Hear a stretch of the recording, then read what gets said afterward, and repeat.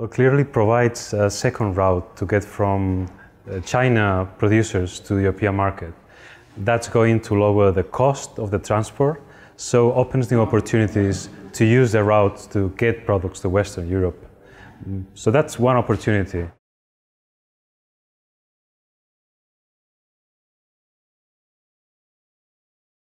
Okay, so that's an interesting question. When I read it, I thought, okay, which surprises could come from the Arctic area?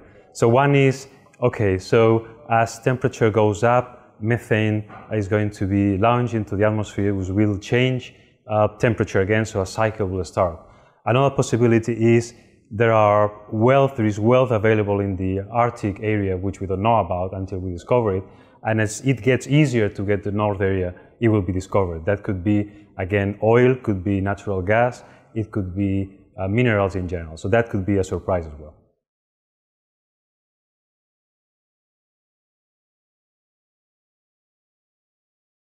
That's a difficult one.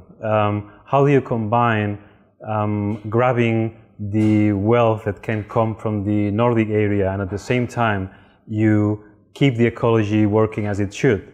Difficult one.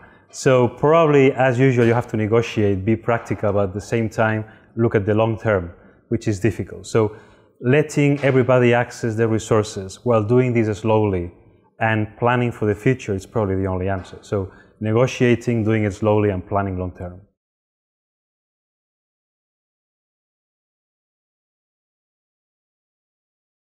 That's a general one. I'm not sure whether you mean oil related or Arctic Sea related or technology in general. Well,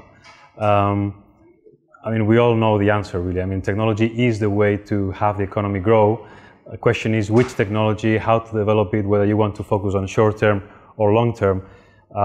My general answer would be, again, being very rational, very pragmatic.